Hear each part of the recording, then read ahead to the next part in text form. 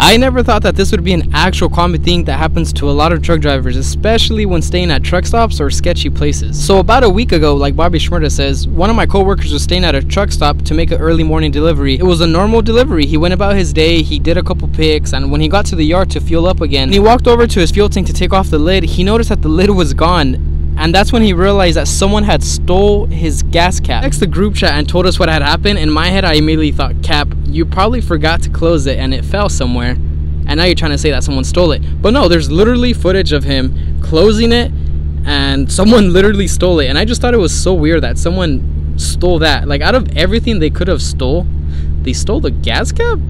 I don't know. I just thought it was weird. Is this a common thing? Because I've heard that it's a common thing, but I don't know how common it is. But so if you see a gas cap on eBay or Craigslist, just know that that's my coworkers, and we want it back.